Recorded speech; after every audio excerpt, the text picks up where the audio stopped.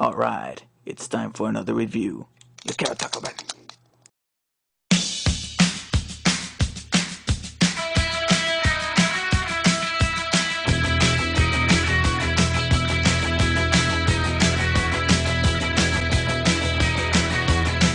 On the floors of Tokyo, down in London town to go.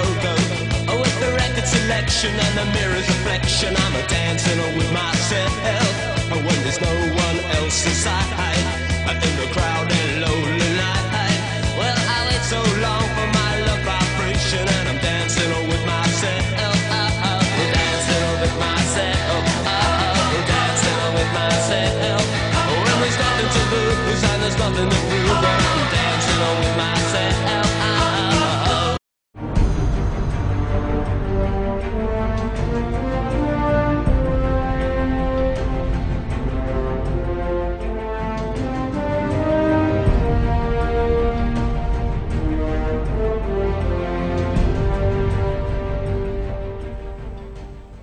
Hey everyone, yet another Transformers review. This time we'll be taking a look at yet another Voyager class figure and an old character that we've known since G1. Ironhide.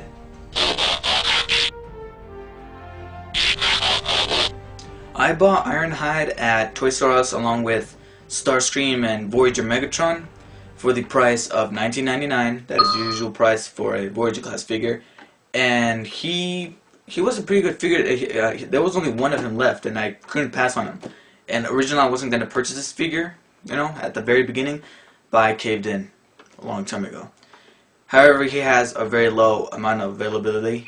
He's one of the Wave 1 figures, and you can hardly find him right now, but if you look hard enough, you might have a chance of finding him. If not, all I can say is the internet. That's it.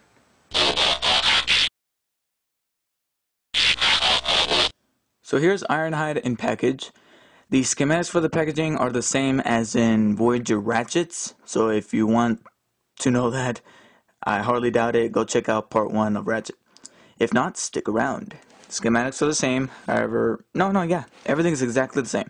The only difference is his headshot and the Ironhide name tagging.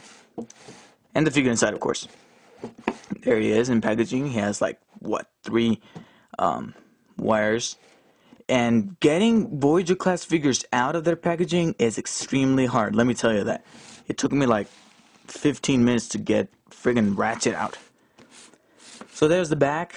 One thing I want to say is the fact that his vehicle mode is a little scrunched up. It looks very mini-sized for some reason and all, you know, squished. But his robot mode is pretty good looking. Another thing that I want to mention is the fact that the smokestacks are a little bit taller than they actually are. Turn around right here, and as you can see, the smokestacks are very short.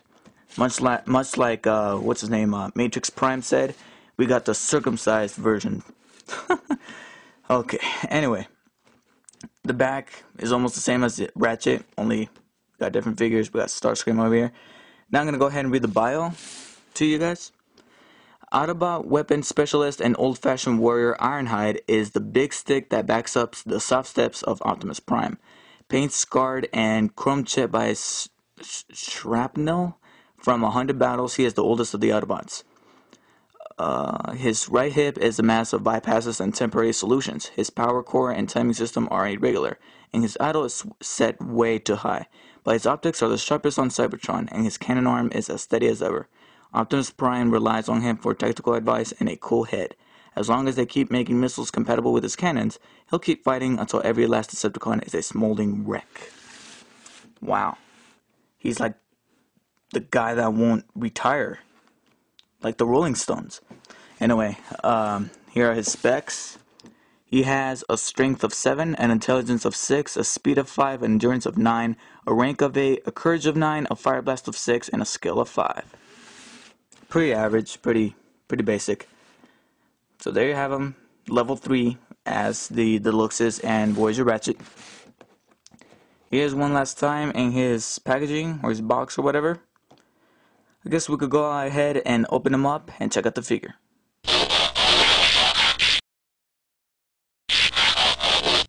Okay, so here we have Ironhide. Ironhide is a top kick pickup truck. What exactly type, like the serial number or whatever, I'm not sure. However, we do know that it's by GMC, according to this logo right here on the front grille. He appeared in the movie, however, he appeared at the same time the other Autobots did, so that would be an hour into the movie. His color scheme is, of course, black. And he has different types of detailing that express different type of colors, such as red for the GMC logo, as well as the tailpipes, glittery, silvery type of blue for the, I'm going to call them gas tanks for right now, as well as the back window here. We have some more blue for the roof lights, orange for the, I'm going to call them supporting lights for right now, and metallic silver for the outer rim of the grille as well as the lights. That's pretty much it, really. He has some okay detailing, however, not much is put into it. We have the GMC logo, as well as you could actually feel the grille. We have the, let's see, what's it called? The road armor detailing right there on the bumper, however, you can't see it very well. There you go, right there. We have the 4x4 detailing right there. The gas tanks, I'm going to call them, are okay detailed, however, I'll present them later on. Ooh, something wrong with the voice. We have the Autobot symbol right there at the back, as well as the tail lights, and they look pretty good. However, if you notice, there are tinted windows and windshield, but they're very tinted, so you can't really see through them. You could barely see to the other side. There's my finger, see if you can see it, and there's the camera. Wow. But you can hardly see it, and they're very tinted. However, one thing that really puzzled me is why they didn't tint the back window. They actually painted it, much like a classic Bumblebee. That's pretty much him. He has short smokestacks, unlike the picture in the back where they showed him all long and stuff. He rolls around pretty nicely. However, one of the wheels doesn't touch the floor quite nicely, but he's pretty good as a display piece. He doesn't actually have a gimmick in this mode, so he's just like this. He just has vehicle mode, and a very good vehicle mode as well.